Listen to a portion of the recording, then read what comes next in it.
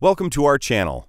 In this tutorial, we'll show you how to compare two columns and how to highlight the matches and differences in Excel.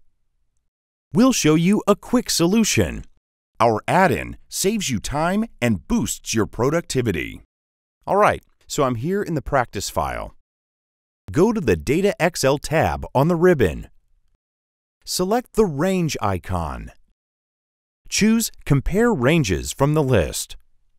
Select Range 1. Now select Range 2. To highlight the common records, use the first option from the comparison methods. Choose your preferred color from the list. Finally, click OK. Example 2.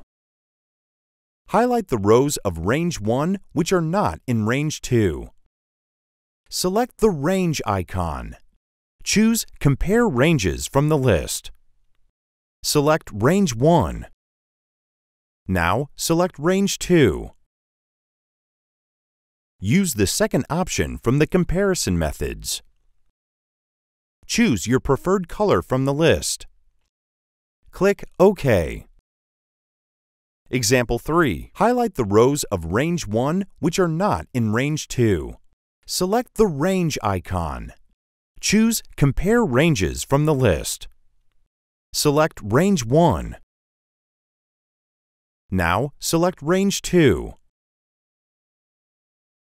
Use the third option from the comparison methods.